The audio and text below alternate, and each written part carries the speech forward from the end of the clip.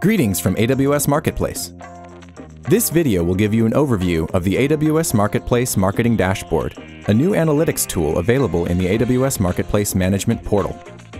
The dashboard helps your marketing staff measure the impact of their campaigns and customer outreach, and gives them access to data about the AWS Marketplace traffic, usage, and revenue generated by your marketing activities. First things first. To get started with the marketing dashboard, you'll create a special link to your AWS Marketplace detail page from one or more of your demand generation activities. We'd suggest a link from your own marketing website encouraging customers to check out your marketplace listing, like these examples from some of our partners. All you need to do is include a referral tag or ref tag in your marketplace URL that contains _PTNR_. The rest of the tag can contain whatever you'd like, but you'll refer to the tag later in the marketing dashboard results, so give your naming some thought. After you have your links set up, the marketing dashboard will automatically display data about the customer traffic, conversion, usage, and revenue resulting from customers clicking on your links. The data refreshes daily and will always be up to date up to the past 48 hours. In the dashboard, you'll see a virtual spreadsheet that looks like this, displaying information for each of your ref tags. For each ref tag, the dashboard displays the number of times customers followed your links in the clicks row.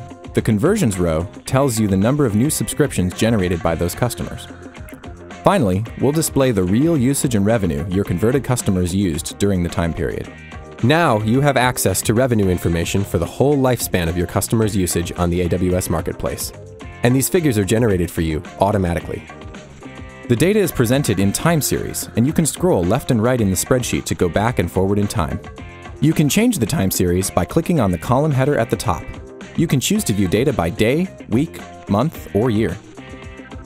Along the left-hand side of the page, you can toggle ref tags in and out of view, and you can quickly filter data related to your products in and out of the dataset. Using these tools, you can create groups of data and save them as a campaign. Click the Create Campaign button near the bottom of the screen, give your campaign a name and an optional date range on the next screen, and click Save Campaign. In the campaign view, you can see all of your saved campaigns and a data summary for each. To drill into the ref tag details for a campaign, click the Ref Tag Details link. And you can easily switch back to ref tag view using the button at the top of the page to see more detailed data and create more campaigns. Finally, while in both campaign or ref tag views, you can click the Graphs button near the top of the page to see your data presented visually, making it easy to identify patterns and make quick comparisons. Like the table views, the ref tag, product, and campaign filters can be used to quickly hide and show data in the graphs. We hope these tools will help you and your marketing staff build a successful business on AWS Marketplace. We're working hard to improve your experience as an AWS Marketplace partner, and we welcome any and all feedback. Please email us at amp-feedback@amazon.com and tell us what you think.